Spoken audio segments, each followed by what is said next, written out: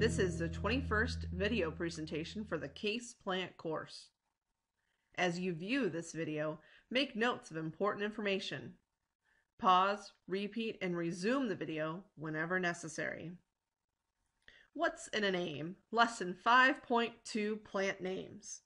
When you completed activity 5.2.1, Dissecting a Name, you researched the meaning of several plant species' Latin names.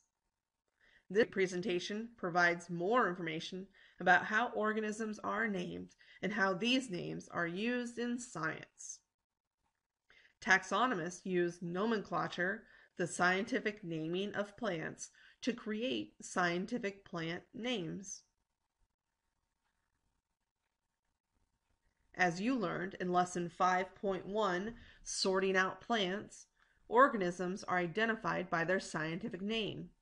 Here is a classification for a type of maple tree using the scientific names. Common names create confusion among the scientific communities. Because research has not been done on all plants to determine potential value to humans, it is important to clearly identify each plant.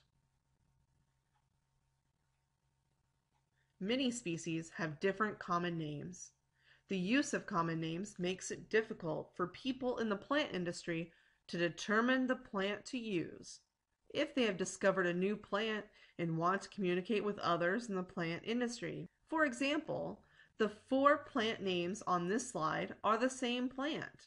You can see how hard it would be to know exactly the plant that is being discussed, as the names do not let you know a description of the plant. Another example is the crop we refer to as corn here in the U.S.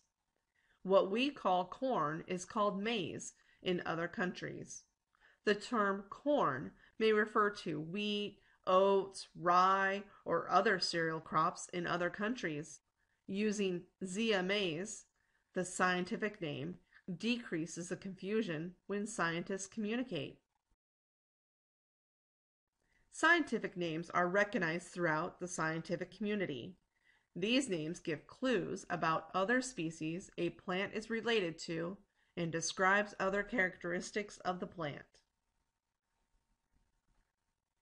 The Swedish botanist Carolus Linnaeus developed the system where all plants were assigned a specific name based upon a 2-name system called a binomial system. This system has been in place for over 200 years. The binomial system is a generic and species name of the plant. Plants of the same genus have characteristics that are similar to each other. Plants of the same species will reproduce plants of the same characteristics when bred. The main difference between a cultivar and a variety is how each was derived. A cultivar is genetically different subspecies caused by human cultivation. A cultivar name is typically written in the common language used by the plant developer, as shown here. A variety is a genetically different subspecies found in nature. The variety is typically a Latin term. Correctly written, the abbreviation VAR is not in italics, but the variety name is, as shown here. The genus name is typically a noun. When a species is newly discovered, the scientist is sometimes credited with the discovery, or the scientist may name the organism for a namesake of his or her choice, often presidents, monarch, and pop culture figures throughout history. A species name is often an adjective that describes the species. For example, a plant that is named Ceanothus microphylla has a little micro leaf phylla. A species name may also give credit to the discoverer. For example, botanist Thomas Drummond is thought to have discovered the annual phlox species. The species name became Phlox drummondi. Prefixes and suffixes to genus and species names are also used to describe a plant. Activity 5.2.1, Dissecting a Name, will explore botanical names further.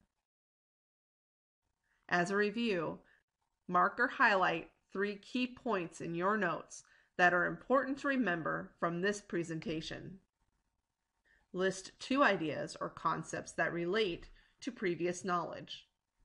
List any questions you have about this topic. Discuss these questions with your instructor. Keep any notes you have from this presentation organized and available for use throughout this course. Through Project 5.2.2, Inventing a Plant, you will create a name, a fictitious plant using the binomial nomenclature system in order to understand how plants are named and classified. Your teacher will provide instructions and the rubric to be used for the new plant species you will invent and name.